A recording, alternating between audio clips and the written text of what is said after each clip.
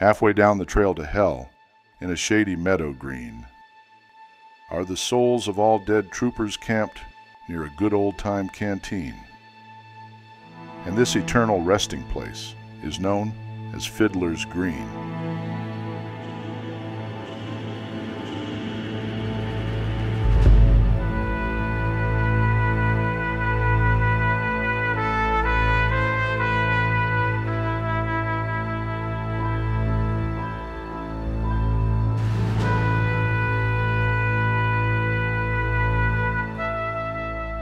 Marching past straight through to hell, the infantry are seen, accompanied by the engineers, artillery, and marines, for none but the shades of cavalrymen dismount at Fiddler's Green. Fiddler's Green.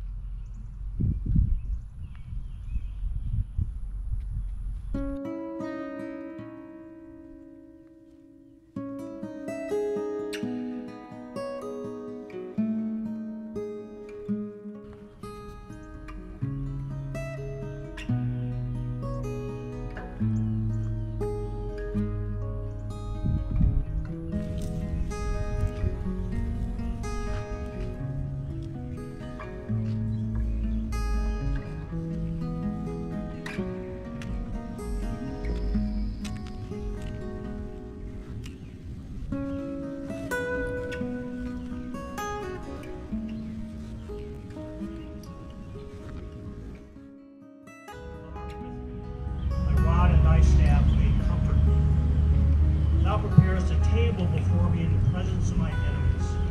Thou anointest my head with oil, my cup runneth over. I love John Sherman, and I am grateful that he will be with me and all of us forever. Thank you.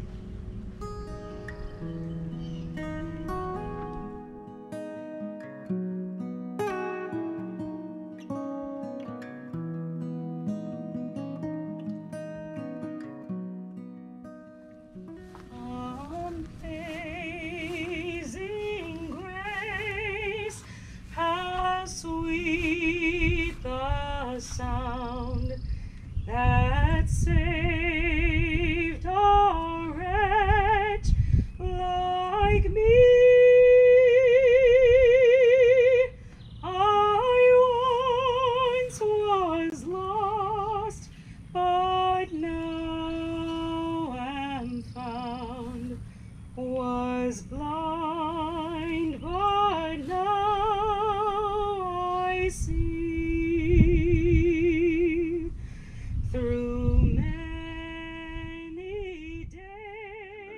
The men of the US 11th Armored Cavalry are on the front line in West Germany. Their commander, Colonel John Sherman Crow.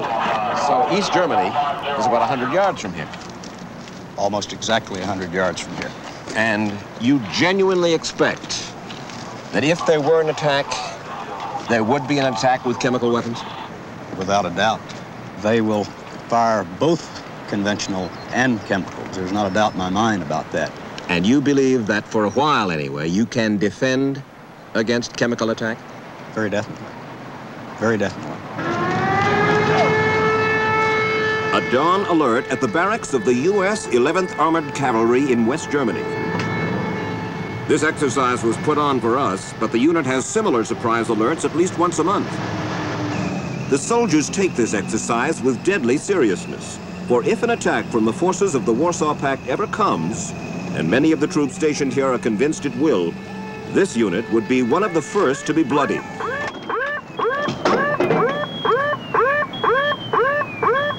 Chemical warfare is nothing more, Mr. Wallace, than an added dimension to the conventional battlefield. If you're able to protect yourself, then you'll survive on the battlefield.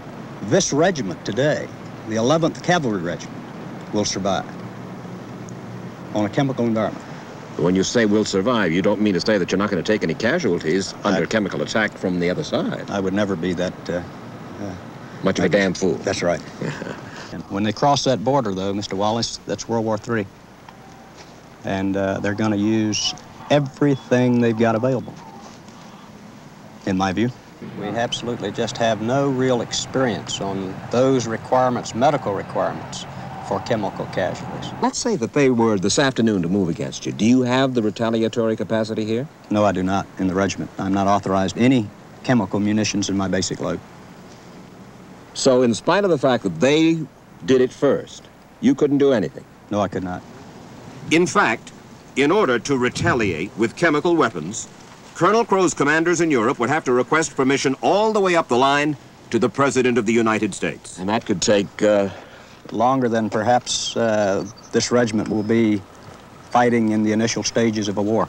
So, Colonel, in the event of a chemical attack, it's the civilian populations that are going to get most severely hurt downwind. For instance, this little village over here that's in West Germany, and across the fence, that village over there in East Germany.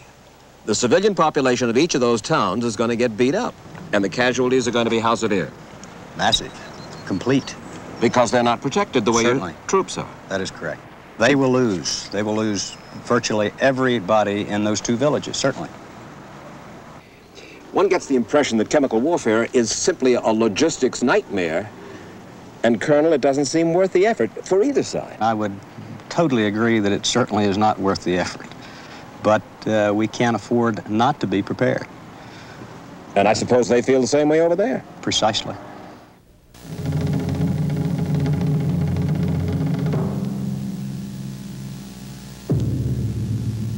Here in Europe, the forces of East and West directly face each other, and it's the only place where they do. When they met here in 1945, they were allies. The mood is different now, and the preparations are not for peace. When you've got soldiers who are busy, who are doing the things that they're going to have to do when the war starts, because the initial things that my troopers will be doing is scouting. And as soon as the major formations are detected, then we will kill them.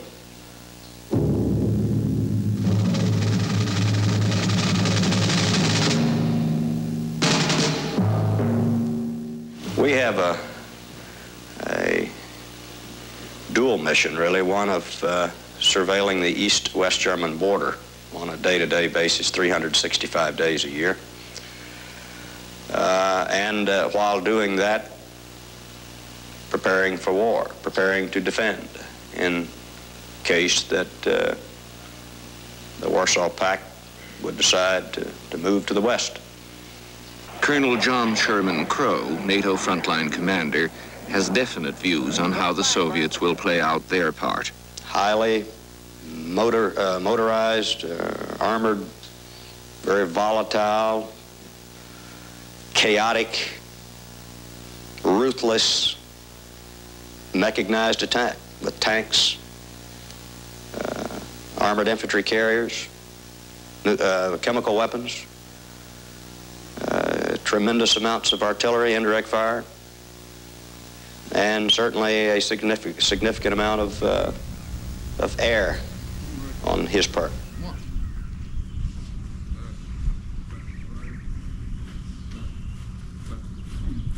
Mark time. Mark.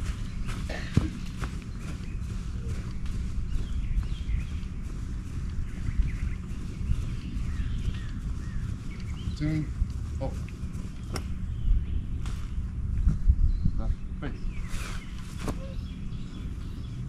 Order. On. Blank ammunition.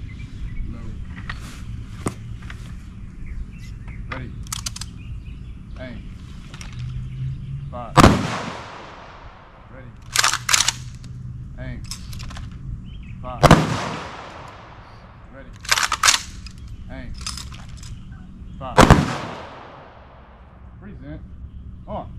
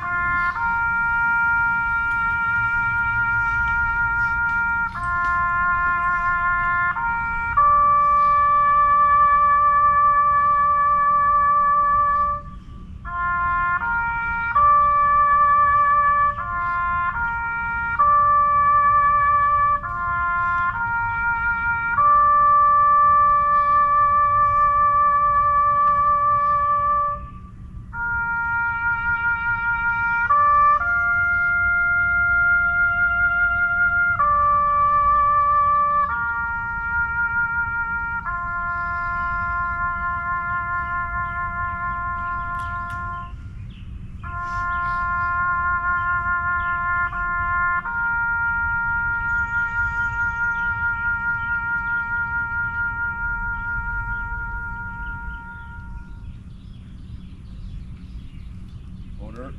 On. Forward. On. Ready. Down. Ready. Up.